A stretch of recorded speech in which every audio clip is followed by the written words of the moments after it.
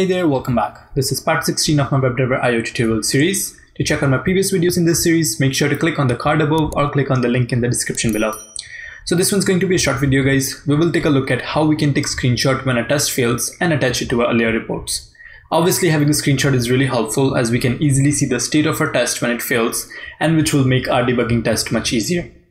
So let's take a look at how we can do that. Okay, so I'm going to scroll all the way at the bottom. And if you notice here, they have this nice instructions on how to add screenshot in Allure report. So we're going to take advantage of the browser.takeScreenshot function and attach it to our after test hook. So let's do that. I'm back in VS Code, and what we're going to do now is go over to a configuration file and over here search for hooks. So I have hooks here, and we looked at hooks in one of our previous videos. If I scroll down, so what we did in our previous video was we were maximizing our window before our test.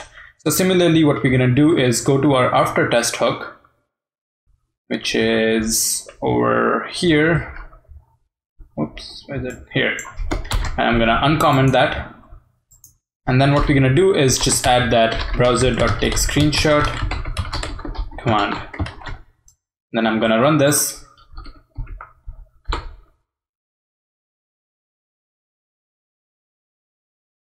Okay, so our test ran and they both passed. And what I'm going to do is generate a report using Allure generate, pass in our folder, and then do Allure open to open a report. Okay, so if I go to our eBay product search, this is what we ran just now. And if I click on the first test here, on the right, if you notice on the test body, we have at the very bottom session ID /screenshot. So if I click on that, there you go. We have a screenshot here for our test, which we just ran. And if I do the same thing for the other ones, let's say this is the next step. And if I click on that, we have a different page here. So same thing, if I actually go here, and we actually have whatever the next test we were doing. It's the same page, but different search category which we are looking for. Okay, so this way we can actually take screenshot for each of our tests and kind of attach it here. So if this is something you want to do, you can totally go ahead and do that by just adding browser.takeScreenshot and add it to our after test. So however, in most common scenarios, you will see that you will take a screenshot when a test will fail. So to do that, all you have to do is in this scenario, what you can do, take a look at is in our after test, we have this error, which means if there's an error when running the test, then only we want it to take screenshot. So we can add that condition here. So we'll say if error, and then just say do this. So whenever you're running tests and if there's an error, then it will take a screenshot. In the other cases, it won't take a screenshot.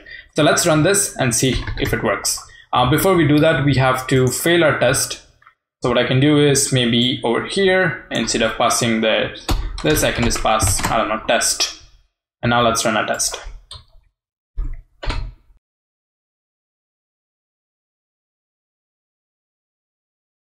Okay, so our test failed as expected, and I'm just going to generate our reports now. Okay, so if we click on product defects here, which is the test that failed, and if I click on the first one, so it should show the banner title. Oops, actually that's not the one we wanted to look at.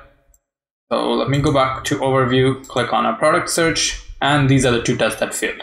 I'm going to click on this, and if I scroll at the bottom, so you see we have this test which we were expecting, and instead we got laptop and eBay. And if I click on the session ID with the very bottom response here, I have the screenshot. And I can obviously click on this to take a look at what we were expecting and what we got instead, which is we were expecting laptop and eBay for our title, instead we got test. However, if I go to the other test, so if I click here, this time we don't see that screenshot. So same way we don't see it for the other ones too. And that's only because for the tests that are failing, we are seeing the screenshots for those ones. And you can see this in both Firefox as well as Chrome. Okay, so that's all you need to attach screenshot to the Allure reports. So in our next video, we will take a look at how to run test in BrowserStack. Alright guys, if this video helped you out, please give it a like and also make sure to subscribe to my channel to see more content like this. That's it for this video folks. I will see you in the next one.